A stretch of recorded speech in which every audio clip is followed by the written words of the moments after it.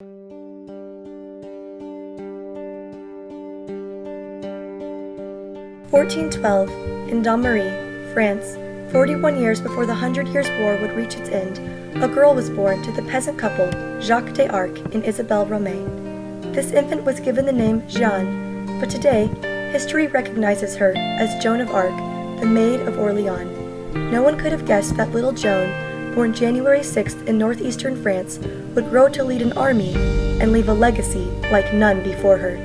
This is the true story of a young French hero. This is the life of Joan of Arc. In the year 1425, around 13 years of age, Joan allegedly began to hear strange voices and experience astonishing visions. On the first documented occasion of these divine revelations, Joan was walking through her father's garden when the sound of bells began to fill the air. In that moment, a blinding light appeared before the frightened girl, and from it emerged the heavenly physiques of St. Catherine of Alexandria, St. Margaret of Antioch, and the Archangel Michael. These figures each spoke to the child, their commands conveying the unified desire that Joan, little more than a faithful peasant girl, was not only to aid in the liberation of France from under the English, but reinstate Charles VII as the rightful monarch of France. This would not be a simple task, as the war between the English and French rose to higher tensions each day, but once Joan claimed to have heard the biddings of her visions, she swore she would not easily discard the heavy burden of the seemingly impossible task set upon her. Whether these divine revelations were truly the work of God or not, history confirms that Joan herself was a firm believer in their validity due to the drastic course of action taken succeeding her visions. At this time, Henry V was the reigning king of England. 1 year before Joan's apparent visions, the English won the Battle of Agincourt, which resulted in a monumental tactical advantage for France's enemies during the Hundred Years' War. Because of this, the right to the French throne became a toss-up between the French prince Charles VII and King Henry V, who now held an equally strong assertion to the French monarchy.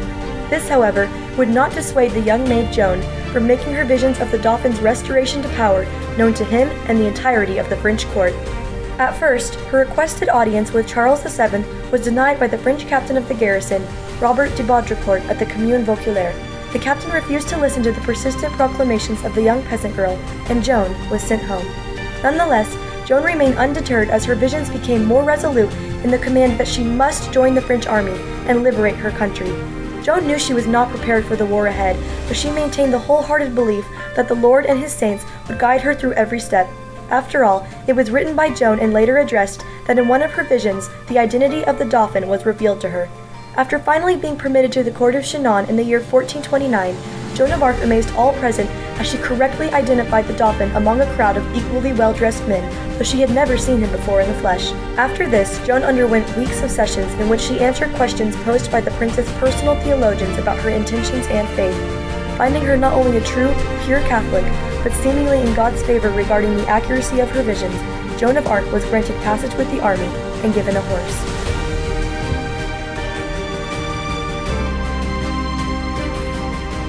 Dressed as a man, Joan would lead her troops into battle many times before her death, yet though it may come as a surprise, the courageous Catholic peasant never fought.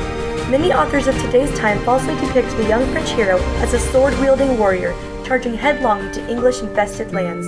This was simply not the case, though it could be argued that Joan of Arc's actual role in the Hundred Years' War was far more vital than that of a soldier. During battle, in her dominant left hand, Joan of Arc wielded a battle standard, or military banner. This banner was used as a sort of signal, as it told the men when and where to regroup in a safe location. The job was of utmost importance, as order is necessary in the chaos of battle, and Joan's ability to rally the soldiers of France was unparalleled. However, though Joan was not fighting in the front lines, danger was still imminent, and she was armed with a sword. To this day, much speculation surrounds the origins of her weapon. One popular French myth revolves around the idea that Joan saw the sword in one of her visions and was prompted to retrieve it.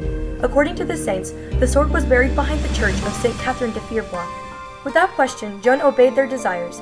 If the men of the French army ever had any doubts of the sincerity of Joan's visions, it was wiped away as she returned to camp, armed with what was easily recognized as the long-lost sword of the French military hero Charles Martel. Due to the stunning accuracy of Joan's visions, she was permitted to not only accompany but help lead the soldiers during the Battle of Orleans in 1429. In fact, even the most decorated generals of the French army not only included her in their meetings, but listened and acted upon her brilliant strategies, which were, as she claimed, gifted by the saints. During this time, the French had yet to have an effective win since the English victory at the Battle of Agincourt. By the time Joan of Arc and the French army arrived at Orleans, the English had maintained a successful siege over the city for over 3 months. On April 29th, protected by a distraction of her own ingenuity, Joan led her troops through the east entrance of the city and began to inspire the men of France to reclaim their captured land.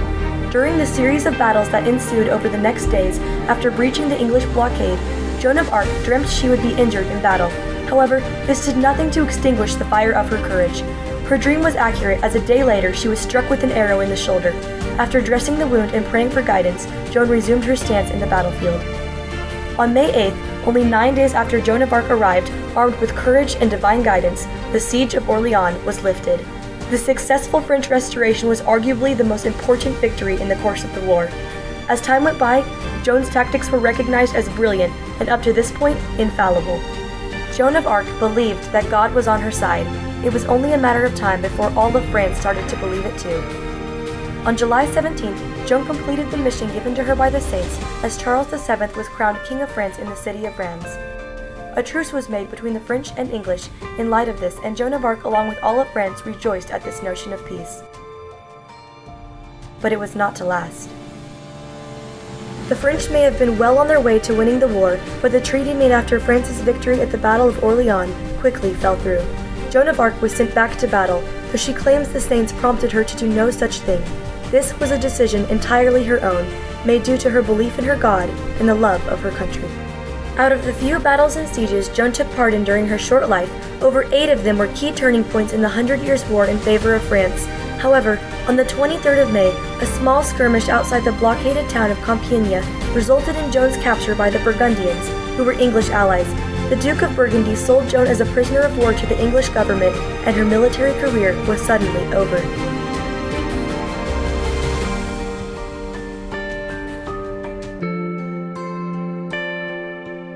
After her capture, Joan had to be transferred to 3 different prisons after drastic escape attempts to return and relieve the city of Compiègne. It is even documented that in a moment of sheer desperation, Joan of Arc threw herself off a 60-foot tower roof into a moat. Unfortunately, she was found by the enemy before regaining consciousness. Despite Joan's daring escape attempts, she was eventually moved to the prison in the city of Rouen. There, Joan of Arc was put on trial. Those who questioned her found her to be a sound Catholic and honest woman. But in an effort to throw the new French king's power off balance, Joan was forced to sign a confession stating she had never received divine guidance. In the trial that followed, Joan of Arc was held on over 70 charges, including cross-dressing, which she did to protect her virginity. Of the latter charge, she was found guilty, along with the crimes of witchcraft and heresy. The woman who had protected France with her life would receive no protection from it in return, as the French court did not wish to be known associates of someone convicted of such crimes. Joan was alone in her fate, and abandoned by man, yet she believed God had not forsaken her. The English did not see this young woman as a faithful Catholic, nor a love-driven soldier. They only saw a convicted enemy, and for that, Joan of Arc would pay the price. May 30th, 1431. Joan of Arc, hero of France and lover of justice, was burnt at the stake in Rouen town square. It is said that as Joan, only 19 years in age, was meeting her fiery death on a stage in front of thousands, she cried the name of Jesus 6 times, refusing to let go of her faith. Several reports of her execution claim that upon her command, a priest fashioned a wooden cross for her to keep her eyes upon as she was dying. After her death, her ashes were scattered in the sea and river, but French legend will say that some parts of Joan of Arc simply refused to burn. The life of Joan of Arc was over, but her story was not. On July 7th, in 1456, Joan of Arc was found innocent of the crimes she was punished for, and declared not only a true hero of war, but a martyr of the Catholic faith. In the 16th century, Joan was recognized for her military accomplishments and undying faith by the Bishop of Orleans. On May 16th, in 1920, Joan of Arc was canonized as a saint of the Roman Catholic Church.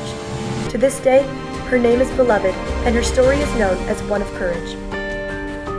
But Joan of Arc is not only recalled as a woman victorious through conquest, she will always be remembered the way most agree she would have wanted to, as a woman victorious through faith.